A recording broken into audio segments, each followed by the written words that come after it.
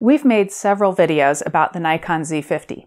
Today is the full review, and we are sharing all of our conclusions so far, but this will not be our final Z50 video.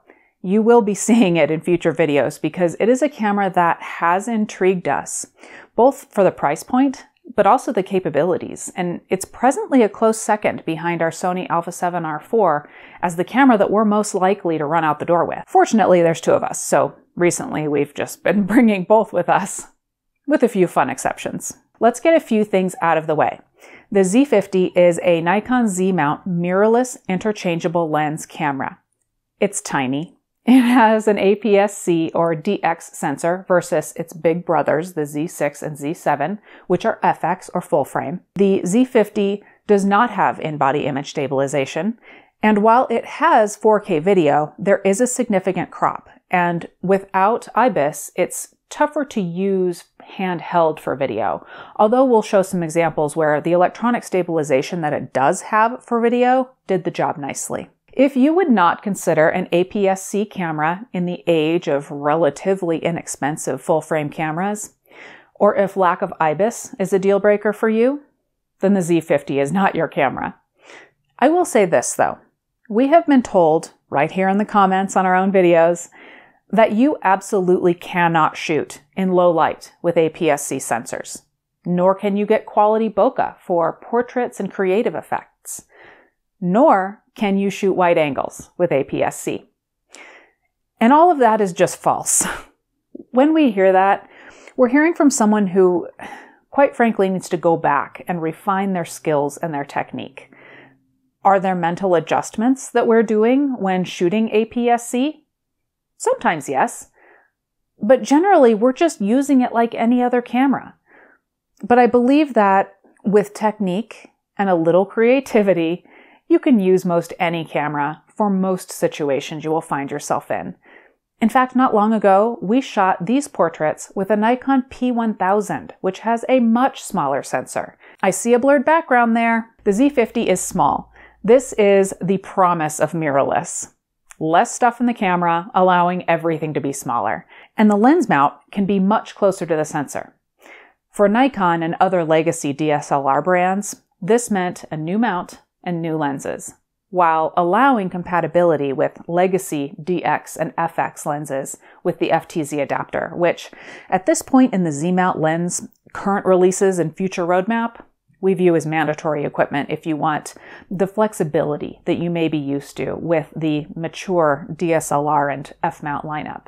In terms of flexibility and capability, like focus modes, exposure, 14-bit RAW, function buttons, and everything else that defines the user interface and flexibility of the camera itself, the Z50 is nearly identical to the Z6 and Z7.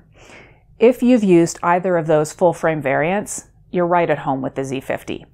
You are missing the joystick on the Z50, which is handy, but very few Nikon DSLRs have had this capability, so if you're like us, you've used the four-way much longer than the newer joystick control. And the reason that I'm talking about this is that it would be easy to say that the Nikon Z7 is like the D850 and the Z50 is like a D3000 or D5000 series camera. That comparison does not hold up though. While the Z7 is not quite a D850, they have very definite differences.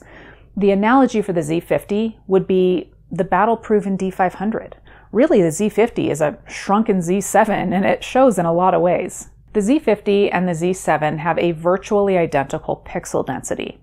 If you are shooting wildlife with the Z7 and cropping in closer to a DX frame size, you're working with the same level of detail on the Z50 as the Z7. We're not pretending here that the Z50 is a full-frame 47 megapixel sensor, but in telephoto use cases, you're really not losing much, but you'd be doing it with a much less expensive camera. For wide angles, we did use the super compact 16 to 50 millimeter kit lens, which we purchased with our Z50. I really like this versus the F-mount DX kit lens focal length, which historically has been 18 to 55. But while there is solid flexibility on the wide end of the kit lens, the compact design has led to the widest aperture at 50 millimeters being f6.3. this is going to have far more negative impacts on your low light abilities and bokeh than the sensor itself. And perhaps that is where some of the criticisms of aps-c come from. Maybe not from the size of the sensor itself, but due to the lenses that are typically marketed and packaged with aps-c cameras. We absolutely leaned on our other Z-mount lenses and our F-mount lenses with the Z50. The old Nikon 17-55 f2.8 DX is suddenly in style again, at least in our household. And we shot it quite often, along with the Z50, and also our 14 to 30 millimeter ultra-wide Z-mount lens, which turns into a nice wide to mid-range lens on the Z50, maintaining an f4 throughout all of the focal lengths. We realize that many buyers of the Z50 will get one or both kit lenses and call it a day, and that's fine. But like with all interchangeable lens cameras, the true strength lies in the lenses for what you like to shoot. We love our wildlife, so the 200 to 500 millimeter f5.6 f-mount was on the Z50 one moment, and then the legendary 70 to 200 f2.8. And for us, it would be using those kit lenses exclusively that would hold the Z50 back. Overall, we are surprised, but feel very fortunate that Nikon put as much capability into the Z50 as they have.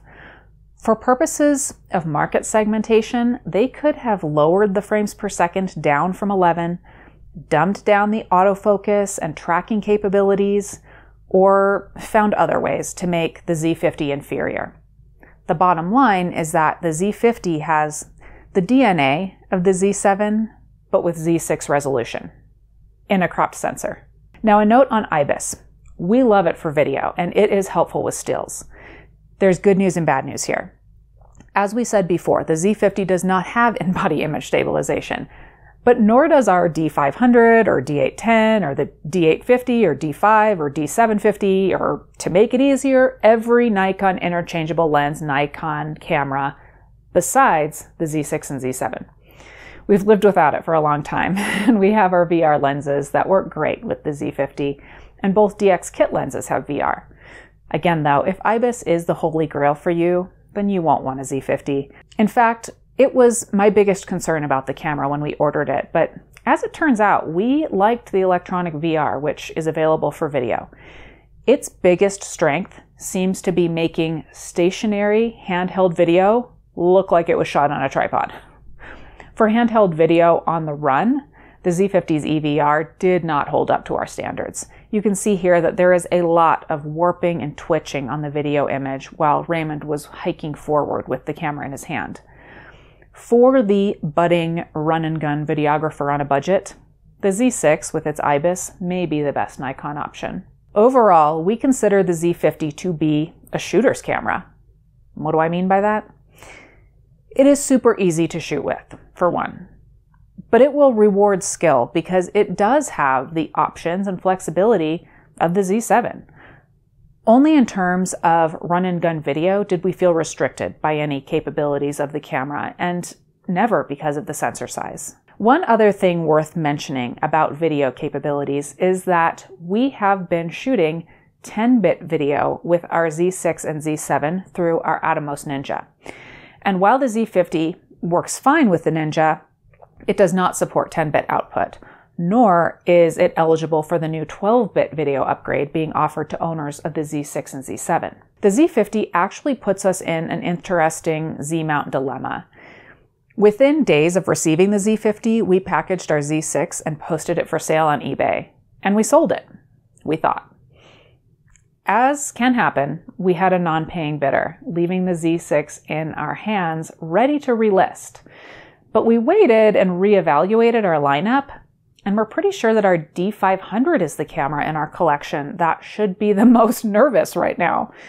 We'd love to keep it all, but the stuff is expensive, right? So tough decisions sometimes need to be made, and the Z50 seems to be more than filling the shoes of the D500 for us, which was for fast action and wildlife. Now let me ask you this.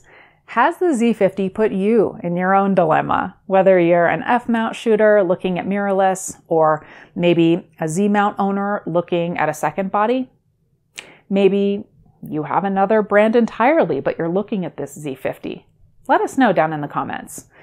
In the meantime, we will keep you updated on our experiences with the Z50, the Z6, the Z7, the Sony Alpha 7R4, and anything else we can get our hands on. So make sure you're subscribed if you want to see more from us. And thank you for watching.